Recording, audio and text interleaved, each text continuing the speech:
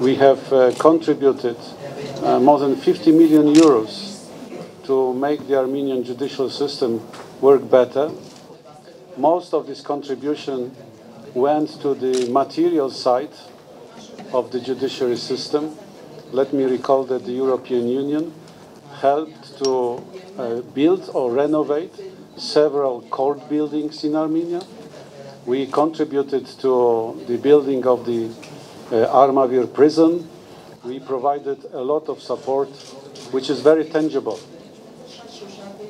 However, after the revolution, a new chapter has been opened. We consider what happened in Armenia last April to be a window of opportunity for the Armenian people, for the Armenian institutions, to make a qualitative step forward in building independent, fair, and effective judiciary in the country.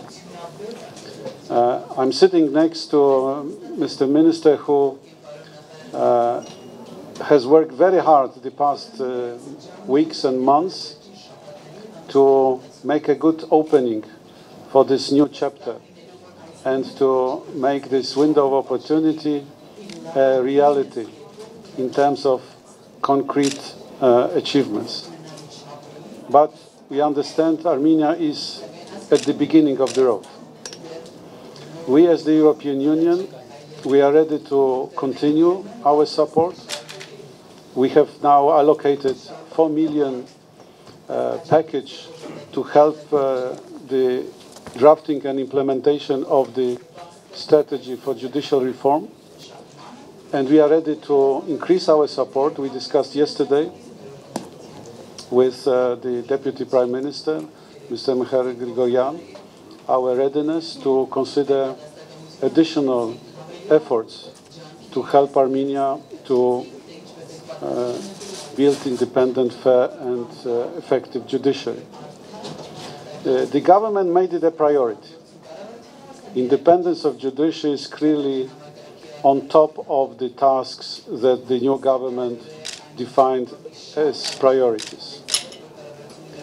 The European Union in the past has offered its support in terms of experience and good practice. Some of you may remember the visit of the peer review group, which we believe was very useful. And I understand today we will have the opportunity to discuss the follow-up to the peer review report.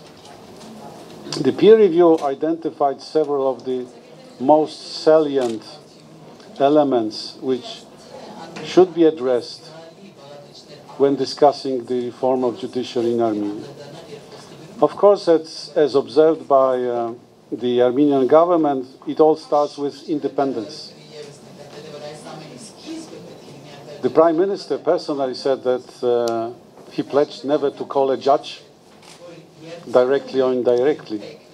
And of course, independence from the political executive is the cornerstone of everything. But there are more facets of independence than only the independence from the political executive, the executive branch. It is also the position of the judiciary vis-à-vis the legislative branch of power. It is the way that judges are selected and appointed. It is the functioning of the Judicial Council and relating bodies, and many other elements.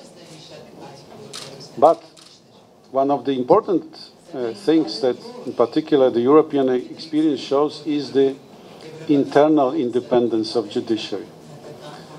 The feeling of judges that they can pass the judgments in a fully free spirit based on their knowledge and conscience. It has to do, of course, with such issues as the nature of disciplinary procedures and so on and so forth. But the internal independence of judges is also very important, as the recent experience of some EU member states shows. So independence of judiciary, the cornerstone. Another important area identified by the European Union peer review members is the necessity to continue the fight against corruption.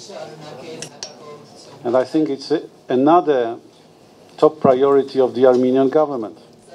So here our views totally coincide. The judiciary should be totally freed from corruption, and appropriate preventive measures should be introduced to eliminate the risks of corruption in the future. Human nature is weak sometimes. So it's not enough to look to the past and deal with corruption cases of the past, but also to think about preventive measures to eliminate corruption in future.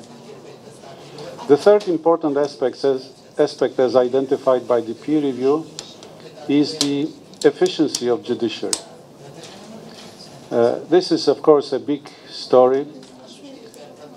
And from our previous discussions with Mr. Minister and his team, we know that this is an issue which is very challenging for Armenia, because efficiency depends very much on the number of judges, on the number of courts, on very material side of the issue. You cannot have efficient judiciary if you suffer from the deficit of judges and the extremely heavy workload. We are ready to discuss this aspect and to listen to the needs of the Armenian side and how the European Union can help. But it is also the question of the e-judiciary. E-judiciary, introducing the elements of e-governance into the judiciary, which is the visiting card of the European Union. If you remember, we provided almost all external support to introduce the elements of e-judiciary in Armenia, and we are very proud of it, and we are ready to continue our effort. But it also serves the purpose of making judiciary more efficient, more effective, delivering the results of the work in time and free of any suspicion. There are other elements that I don't want to go into detail, as for instance the issue of the random appointment of cases. A very important thing, when you have a judge appointing himself to consider a case, plenty of questions always arise.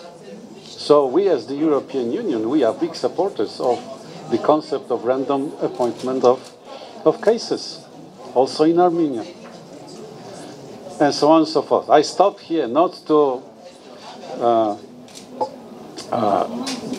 turn it into a long presentation. I am very grateful to the Minister, personally to him, a man with deep knowledge and hard-working ethics, for his contribution, and we are looking forward to the continuation of our discussions today. Thank you.